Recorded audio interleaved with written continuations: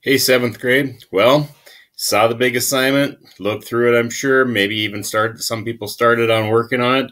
Okay.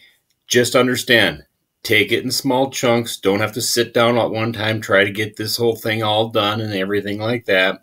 Take your time, work through it, but work through it diligently so that you have enough time to get it done. It's due on the 22nd of May, which is a week or be 2 weeks from today. Okay. So don't wait to the last minute to get it done. So take chunks, do it in chunks at a time, make it easy. Don't get frustrated with it. If you have questions, email me, ask questions, stuff like that. We will have a time set up sometime next week. I'm not sure yet. I'll let you know Monday when we'll have class to do some discussion about it, but I want you to get some time to chew on it, work on it first. Okay. So maybe you now see, after you kind of read through the instructions, why it was so important to have our 5 dragsters done, because everybody needs them taken care of. Everybody needs to have that final dragster, and we need to get ready to go to get this assignment taken care of, because this is the bulk of your grade in this class.